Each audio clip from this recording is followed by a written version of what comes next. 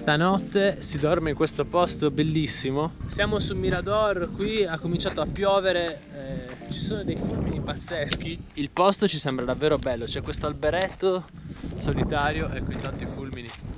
Intanto lì un tramonto sotto un temporale. Lì è il Parco Nazionale in cui siamo stati oggi. Ci vediamo domani.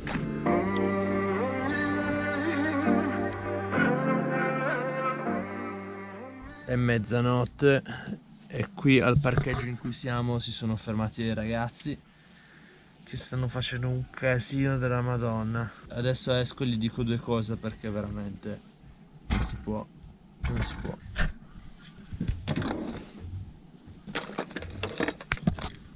Cioè stanno a fare la festa. Ah.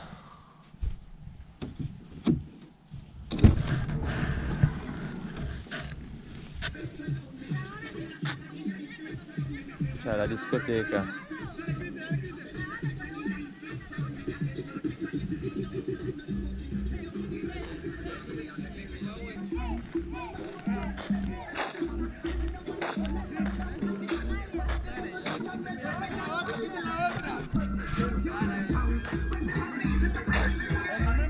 Hola chicos.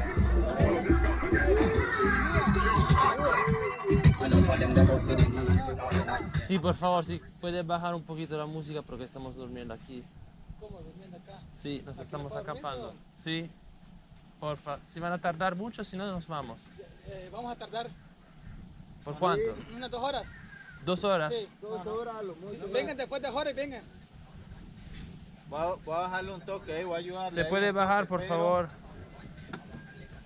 Voy a ayudarle un toque ahí con la bulla, pero es que venimos aquí porque aquí es libre, ya, ¿me entiendes?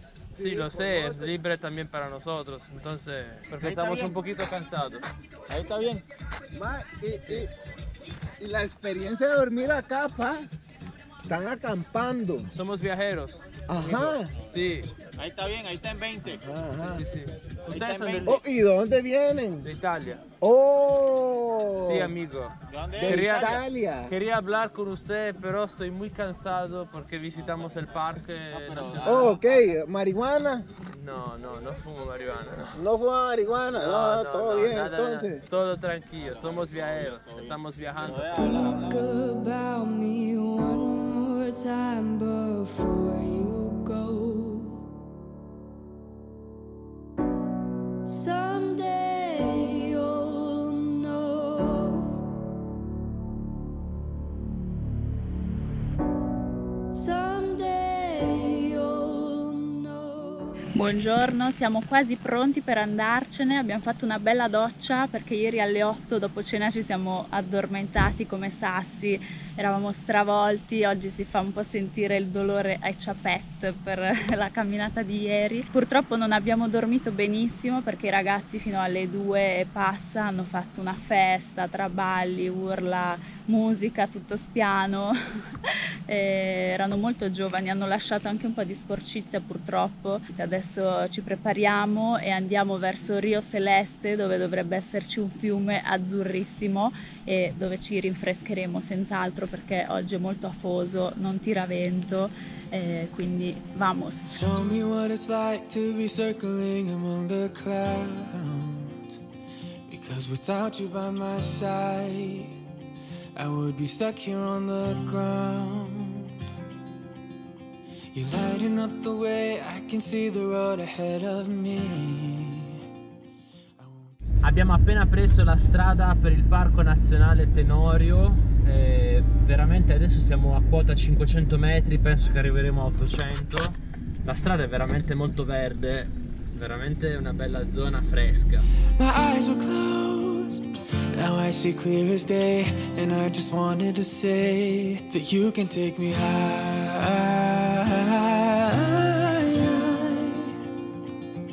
Feels like I can fly.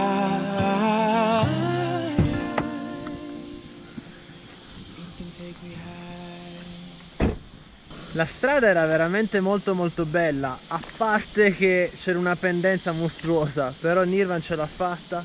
Siamo arrivati qui al Rio Celeste, che è uno degli highlights del Costa Rica, Il ponte che vedete lì in fondo praticamente attraversa il Rio Celeste ed è uno dei punti gratuiti dove si può fare il bagno. Abbiamo messo il van qui adesso. Qui c'è un autobus che si vende, però ma chi se lo compra conciato così? Vabbè. Lì in fondo si può andare al Rio, che è di un azzurro anormale. E ci sono dei rumori della natura pazzeschi. Sicuramente ci saranno un sacco di animali qui, anche i peresoso, che sono i bradipi. Comunque adesso ci prepariamo e andiamo a esplorare la zona. Prima di scendere al fiume facciamo 2 patate così al volo, zucchine e peperoni e poi i mitici fagioloni ancora del Nicaragua.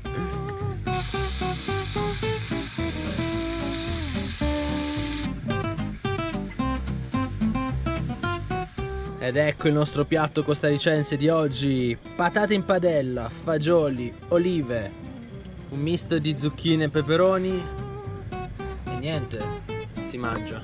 Che freddo, bisogna tirare fuori la felpa. Che bello vedere la pioggia dopo tanti mesi di siccità, di stagione arida e secca. Veramente ci stava un po' di freschino. Comunque possiamo fare l'upgrade qui, Secondo me questo è un camperista che si è innamorato del Rio Celeste e si è venuto qui. Però mi sembra tutto vuoto. Bah, questo bus abbandonato è veramente conciato male. Ah, c'è anche il prezzo? Più o meno sui 1500 euro. No! Allora ragazzi, quello è il fiume che dobbiamo vedere, però siccome ha fatto una pioggia tremenda che l'acqua è diventata veramente marrone ed è in piena, quindi dobbiamo aspettare domani per vederlo. Cioè questo è il Rio Celeste. Mi sa che oggi è il Rio Marrone. No vabbè, torniamo domani perché non va bene così. Siamo arrivati prima di pranzo ed era ancora azzurro. Abbiamo pranzato, ci siamo rilassati un attimo perché ha piovuto, siamo usciti e questa è la sorpresa marrone. Siamo tornati dentro al van perché intanto si è raffreddata l'acqua di Jamaica, che ormai è la nostra bevanda preferita. Carlo sta iniziando a travasare tutto. Sono emozionato, adesso allago il van. No. Vado, Io Vai. vado,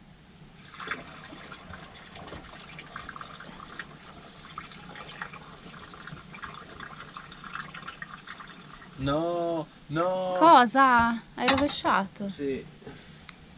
No, il mobile. Figurati, fa sempre casini questo ragazzo. Mannaggia a me.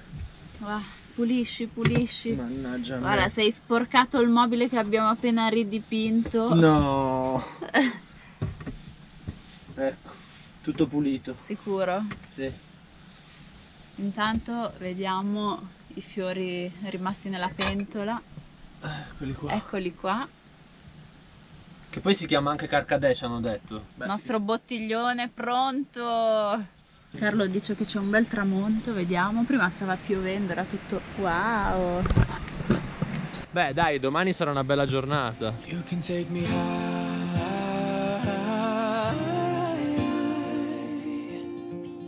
Feels like I can fly. Oggi è un nuovo giorno. Oggi la piena è passata, infatti il Rio ha ripreso il suo colore, che è veramente celeste, vedete? È dovuto alle acque sulfuree del vulcano. Noi adesso ci incamminiamo lungo la sponda e andiamo a vedere un po' se si riesce a vedere un colore un po' più azzurro, un posto per fare il bagno. Vediamo un po'.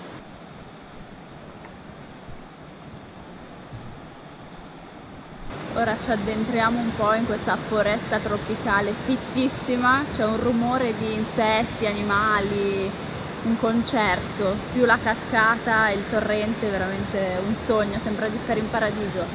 Andiamo a vedere cosa troviamo.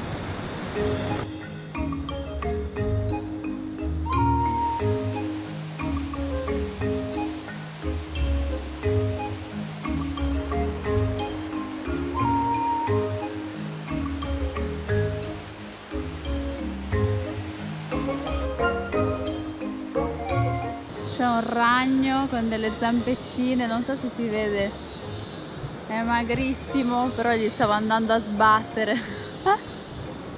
Qua c'è tutto il muschio sulle foglie. Ci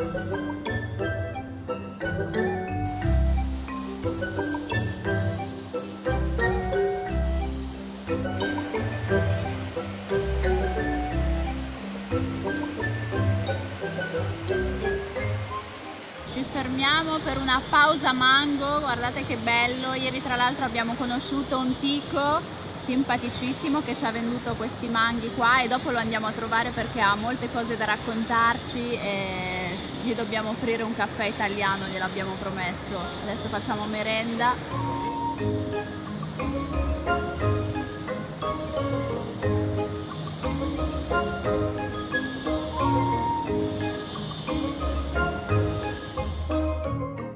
Buongiorno, siamo carichissimi per andare a vedere la cataratta del Rio Celeste. La signora che sta sulla strada per indicare i parcheggi è stata molto gentile, che ci ha detto di parcheggiare qui, che è un parcheggio gratuito, perché sennò sarebbe costato, devo ancora fare i calcoli, 3 euro. Non è tantissimo, però l'entrata già costa 12 euro a testa, quindi meglio risparmiare. L'entrata costa 12 euro a testa per noi internazionali, perché per i locali costa 1 euro. E stiamo andando a vedere questa cascata che a detta di tutti pare essere la più bella del Costa Rica, una delle più belle, perché l'acqua è praticamente azzurra, azzurra, azzurra. Adesso stanotte ha piovuto, però speriamo che sia abbastanza celeste. Quindi entriamo nel Parco Nazionale del Vulcano Tenorio. Mascariglia. Ora andremo subito alla catarata, prima che arrivino tutti i turisti, che oggi è domenica. Oh, che bello all'ombra! Si sta belli freschi. Che bella questa passerella. Faccio una sfilata, vai. Primavera-estate Costa Rica 2021.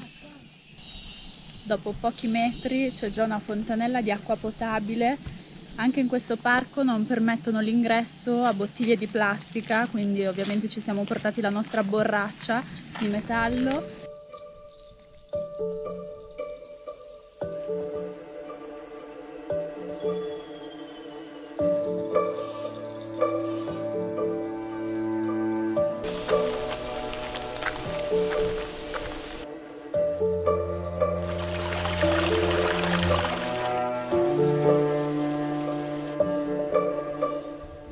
Si inizia a sentire il rumore della cascata. Ci siamo quasi. Ecco la scalinata, andiamo a vedere. Sono curiosissima perché ho visto un sacco di foto di questa cascata e è tra le più famose qui in Costa Rica.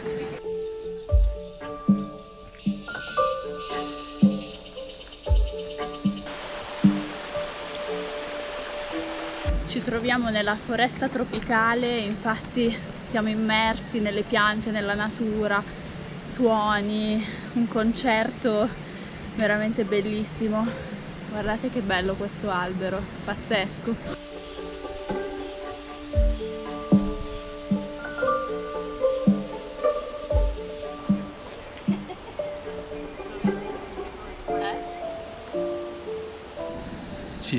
Ci siamo. Eccola laggiù la cascata. Mamma mia, impressionante. Che bella. Che cascata, mamma mia. Qua ci sono tutti gli scadini da scendere, ma è una meraviglia. È un sogno, è stupenda, è molto più grande di come pensavamo fosse dalle foto, è un paradiso veramente.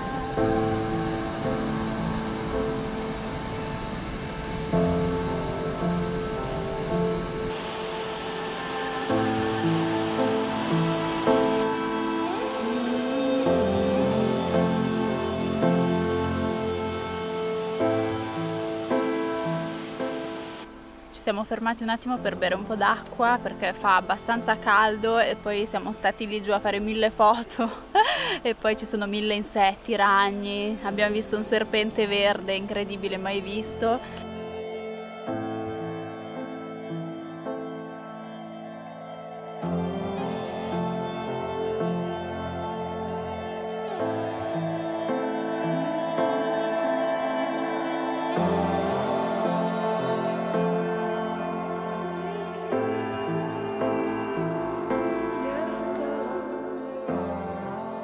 Solo la gente del luogo riesce a vederli perché noi non vediamo nulla, poi qualcuno si ferma e finalmente li vediamo anche noi e andiamo a vedere il resto del parco.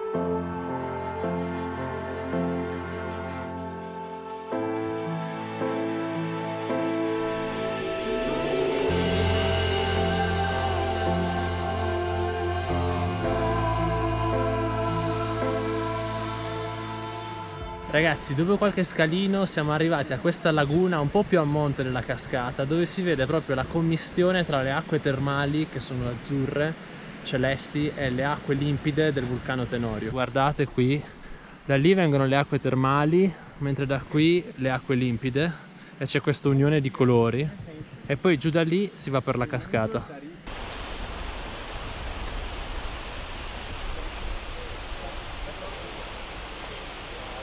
C'è un profumino di zolfo, secondo me sono stati i fagioli che abbiamo mangiato ieri, no dai scherzo, è lo zolfo che viene da sottoterra e crea, mi stanno pungendo, e crea queste bolle che vengono dal sottosuolo, c'è odore proprio di zolfo molto forte. Infatti le vedete lì, ci sono dei borbogliones, ovvero dei gorgogli delle emissioni di zolfo qui, in questa piccola laguna che è proprio l'inizio del Rio Celeste.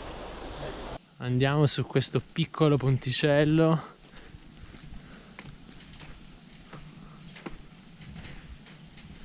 Cioè, è un'emozione incredibile stare nella giungla costaricense. Ma questo ponticello invece, su quest'acqua, meraviglia. Vieni a vedere.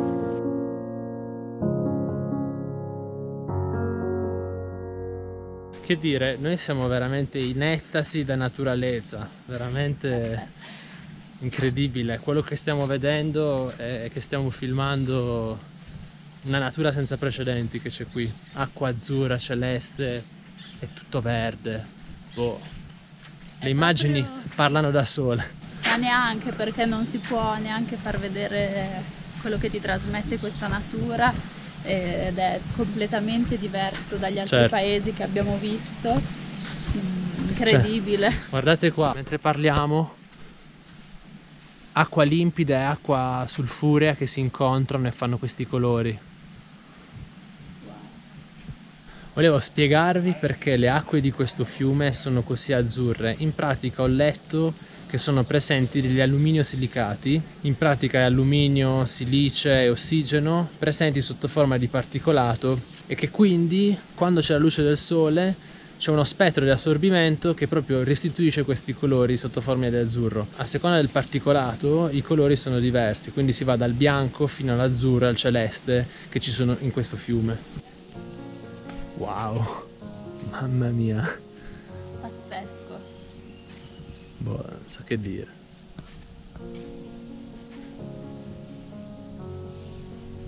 L'acqua è veramente azzurra. In questo punto veramente la luce del sole riflette proprio l'alluminio. Lì c'è un ponticello.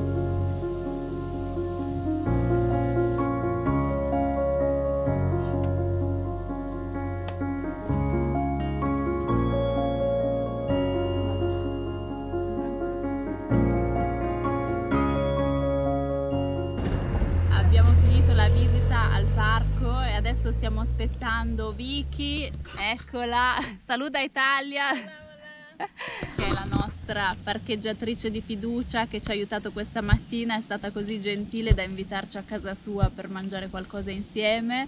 E adesso aspettiamo che finisca di lavorare e poi la portiamo dove vive lei.